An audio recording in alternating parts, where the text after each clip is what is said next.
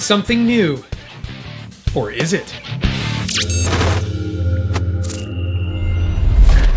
Hey there, it's the Shooting Guy. Thanks so much for joining me today. I do appreciate it a lot. If you're a subscriber, big thumbs up to you guys. You guys are awesome. If you're just swinging by today and you're not a subscriber, but you thought, hey, I'm going to check this thing out. It said something that I thought would be interesting. You're right. It's going to be interesting. You're going to enjoy yourself. Consider subscribing. If you're a Patreon patron, thank you. Double thumbs up to you guys. You guys directly support what we do here, and for that, I'm very, very grateful. If you're not a Patreon patron, consider doing that. There's a link down below. You can contribute directly to what we're doing here by helping us out. Do appreciate it a lot. Guys, there is nothing new under the sun. You all need to read Ecclesiastes chapter 1, verse 9 specifically, but read the whole book of Ecclesiastes. Ecclesiastes, what the heck is that, Shooting Guy? Okay, it's a book in the Old Testament written by King David's son. His name was Solomon, and he prayed for wisdom, and God gave him wisdom, and he was able to write the book of Ecclesiastes. He wrote Proverbs. He wrote the Song of Solomon. That guy had it going on because of a gift that God gave him, and it was the gift of wisdom. But if you read Ecclesiastes, Solomon says, there is nothing new under the sun. History merely repeats itself. And it's true. There isn't anything new. There's just some changes to things that have already been around. And, you know, I'm going to wax a little poetic here, if you don't mind, for just a minute. But I think that there's this idea going on around the world right now that there are these new innovations, these new things. And guys, I'm telling you, there is nothing new under the sun. There's a movie that's coming out. It's called First Man. And I think I want to see that movie. It's about Neil Armstrong. And I think he's as close to being the first at anything that I could think of, at least in modern day, because he was the first guy to put his foot on the moon. Nobody had ever done that before. Now, in reality, is that new? Exploring uncharted territory and putting your foot someplace where no one has put their foot before? I want you to think about this for a minute. Columbus, he sailed across the ocean blue in the year 1492, and when he got to the New World, he set foot on some new soil for the very first time, right? No, there were already some people already here. So even that explorer wasn't the first to come to the New World, or this place, or the Western world that we now call it. Somebody else already beat him to it. And so there's very few things that are actually firsts. Very few things. But we can kind of come close and say, this is something a little different. So maybe that's a better approach. Rather than saying, hey, we're the first and we're new and no one's ever done this before.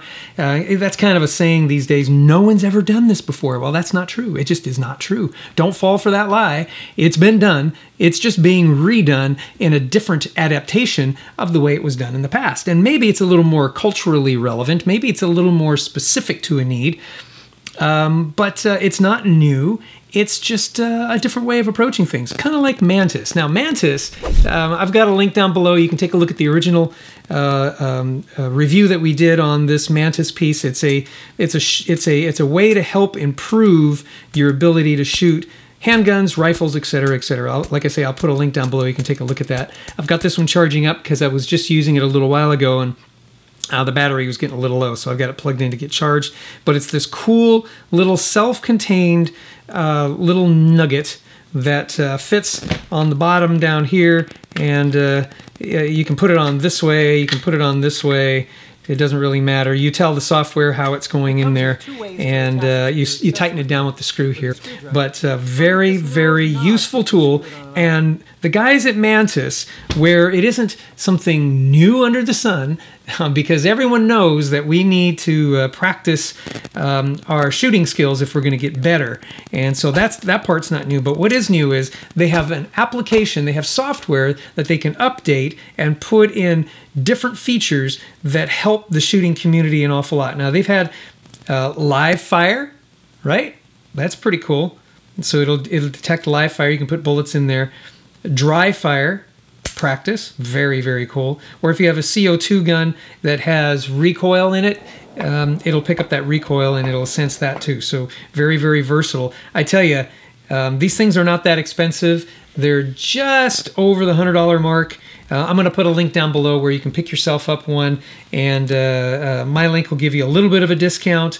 And so click on it down below and you'll see. I'll take you through the steps. You click on it, you get a little coupon, you go and you buy the thing, you put the coupon code in and you save some money. So do that. And I also benefit from that too. So that is another way. If you're not a Patreon patron, you are directly supporting me when you use the links that are in our descriptions. So every time you use Amazon or anything like that through the links that we have down below, you are contributing to the Shooting Eye Compound, and for that I'm very grateful. Same thing goes with Mantis. They've been kind enough to include me in that. And we've sold a few of these, and all the feedback that we've gotten from people that have bought them say they love it and they use it a lot. Now, where I was going with all that was the dry fire feature. I use the dry fire feature all the time. And the reason is for about, let's just say this thing cost about $100 or so. Let's just say it cost $100. How many rounds of 9mm? This is a 9mm here. But let's say you're shooting 40, or let's say you're shooting 357, or you're shooting something else. How quickly will you go through $100 worth of ammo? Pretty quick. You know, with the price of ammo, unless you're reloading. And then if you're reloading, it's still time, and time is money. So if you're spending time reloading and getting custom loads and all that, that's totally cool, but it still costs time, and time is money. So yeah, picking up one of these and not having to use ammo and going to the dry fire mode, you really are going to save yourself some bucks instead of always going out and doing live practice. But the beauty is you can always put this thing on live practice and really hone things in when you're out on the firing range. Very cool little thing. I wouldn't tell you that if I didn't think it was. And I wouldn't tell you that I think it's cool if I didn't think so. They're not paying me to say it at all. They wanted me to give an honest evaluation when we first got started, and I did. And some of the things we talked about actually got implemented in their software. So that was very cool. So they're always looking for some good feedback. And let me say something, let me make something really, really clear about this channel. Even though we may get a few things in from time to time, it's something that I would use. I'm not going to put in front of this camera something that I'm not going to use. And if I inadvertently put something, let me give you an example. We're still trying to figure this thing out. The U-loader, this thing came to us. Oops, sorry, I didn't mean to put it upside down. This thing came to us, and I thought this would be really cool to look at. But in reality, there was a problem with 300 blackout, and we're still trying to figure out why we couldn't use 300 blackout in that. But I give an honest evaluation, and I don't put stuff on the table that I wouldn't want to use myself. Just so you know why things show up here on this table, okay? I'm going to make that perfectly clear. Anyway, the Mantis and the MantisX software, very cool idea, very cool thing. Cool adaptation of not a new idea, because there's nothing new under the sun, but it is a great adaptation for using things in dry fire mode, CO2, all of that kind of stuff. And they also allow you to sign in, and you can compete against friends. I'll play you for it. All right, you're on. You know, how good are you actually shooting? I need a group dynamic. And that's all I had for you today. I just wanted to share with you an update to this to the MantisX and how we use it and how much fun we're having with it. All right, if you got any questions, comments down below. Let me know if you've used the Mantis. Put a comment down below. We'd love to start some interaction with that. If you're interested in this, I'll have a link down below that you certainly go off and purchase one. Before you purchase it, if you have questions, don't hesitate to ask me, folks. I will tell you what I know, and if I don't know, I'll turn you on to the guys, and we talk to them once in a while. We certainly talk to them on email a lot. So I'll find the answers for you if you have some questions. I want you to be very comfortable with picking up something like this if you're interested. Alrighty? All right, that's all I got. Love you guys. Thank you. Appreciate it. God bless you. God bless America. May America bless God. Go read Ecclesiastes.